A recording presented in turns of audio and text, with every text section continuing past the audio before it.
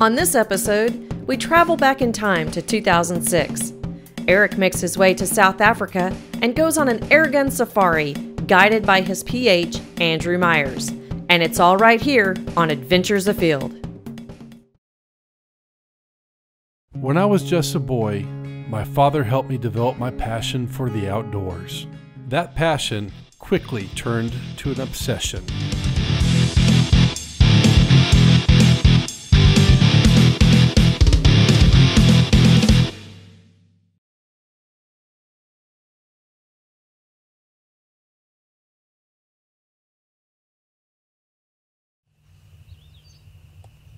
After spending the last 3 days hunting kudu on foot with no success, we decided to sit in a blind where kudu had been known to come in before.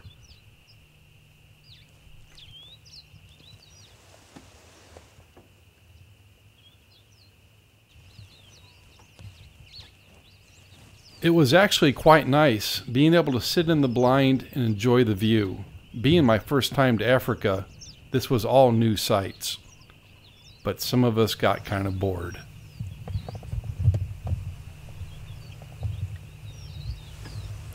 What do you got to say for yourself? Good morning.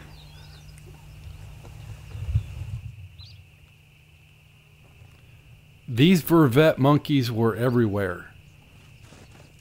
They like to go into the houses and destroy things.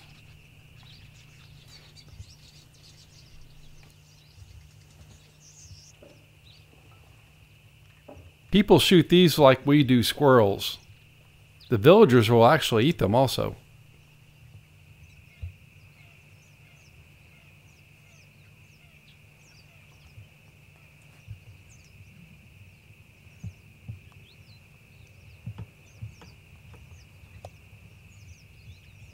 As it started to get dark, we saw our first kudu.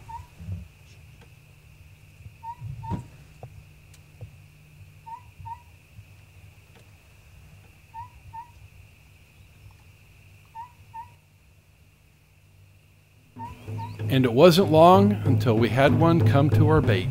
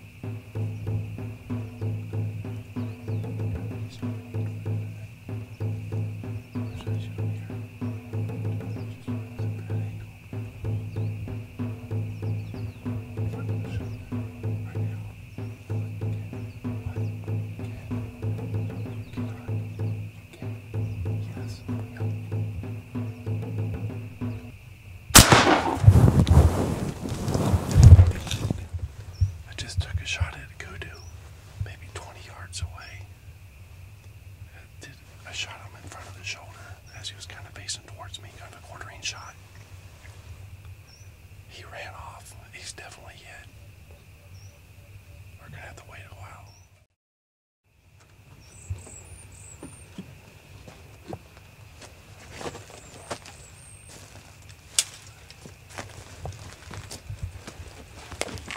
We heard the kudu crash over here about maybe a minute or two after I shot him. We're pretty certain he's down. Let's go see if we can find him.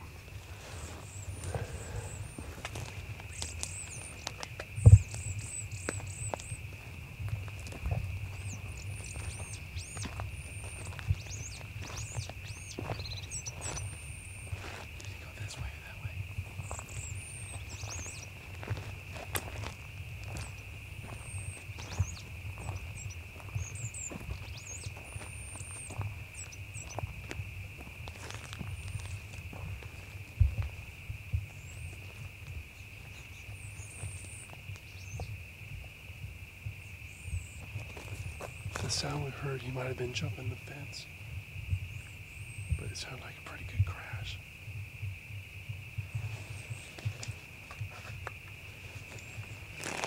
There he is.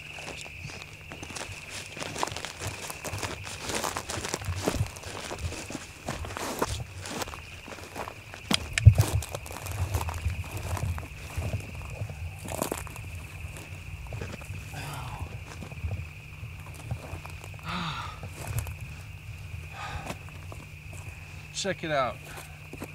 Mature Kudu bull. Oh man, I'm really happy with this.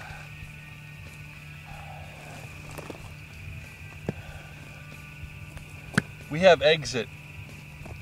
Shot him almost a quartering shot, sort of a downward angle, the front of the chest on the opposite side.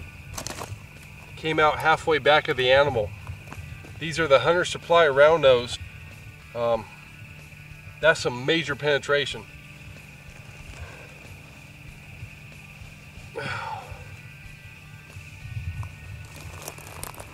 Hate to be stuck with one of those.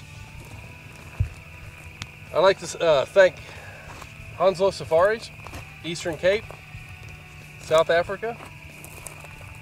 My guide Andrew, who's been with me for 4 days now. We've been trying to stalk kudu bulls for 4 days, and today's the 4th day, and it's extremely hard to sneak up on these things because their eyesight's so well and there's so many eyes looking at you. We've been going up and down the mountains or the hills, mountains, trying to sneak up on them, and it's extremely difficult. But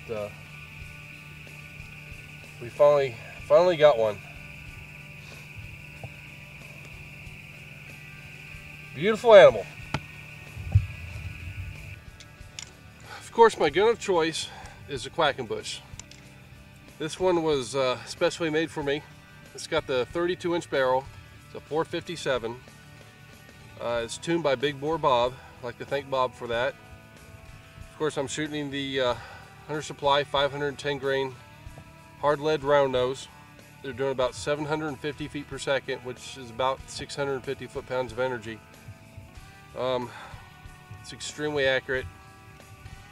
The 510 grain has been the bullet of choice for me because of the accuracy.